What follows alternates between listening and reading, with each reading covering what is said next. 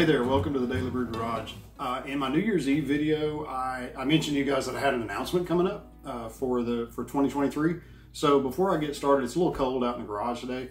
So before I get started working on it, I got some speakers I'm trying to get installed in the Jeep. I'm going to jump back and kind of share with you something I'm pretty excited about as we go into 2023. If this is your first time here for checking out my channel, then I appreciate it. Thanks for joining us. If you're a subscriber and you watch some of my other videos, then you pretty much know what the channel is about. I've got a 1988 Jeep YJ Wrangler project that I've been working on, kind of turning that into something cool, never-ending job. And then I do all the daily maintenance on our other vehicles as well, all of our daily drivers, brakes and tires and all that. And then I've got other things around the house, DIY projects that I get into. But all of that stuff is stuff that I do just for fun because I enjoy doing the work. Some of it I have to do, and then I enjoy making the videos and hopefully providing YouTube viewers with a little bit of entertainment along the way. I do have a regular day job that is something completely different, non-video worthy. That's what pays the bills. Yeah. And making money from YouTube was never really my intention at all, at least not until now. Now, before you click away, this video, it's not a sales pitch, right? I'm not gonna ask for donations. I'm not gonna ask you to join my Patreon, nothing like that. So just bear with me for a couple minutes and hear what I've got in mind. I've decided this year that I wanna use my channel, if possible, to generate whatever ad revenue I can with the sole purpose of giving that money away to charity.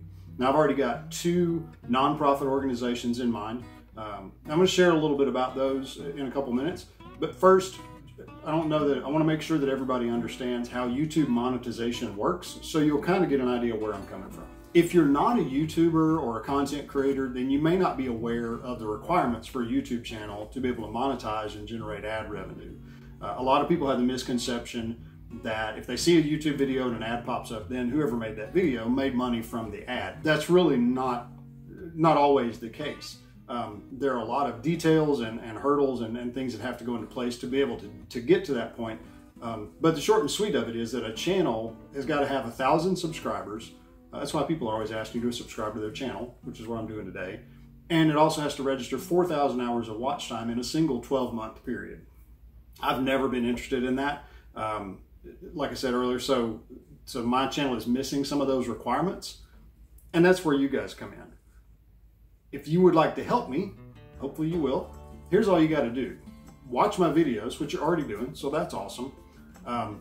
Hit the thumbs up button to help me with the YouTube algorithm. That'll help to get the video into the search engines a little better. Subscribe to the channel, right? And then hit that little notification bell so you know when I have new videos coming out, and then watch those. Rinse and repeat, right?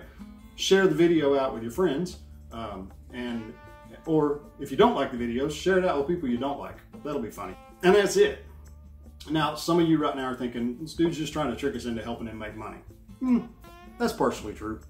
But remember that my sole purpose of this is to generate ad revenue that I can give away to charity. So on that note, I do want to share a little bit about the organizations that I have in mind. Hopefully you'll find this interesting. The first one, both these organizations I've worked with for several years in different capacities, so I'm real familiar with them. And they're both associated with helping children and families. The first one is All Blessings, Inc. All Blessings is an adoption agency.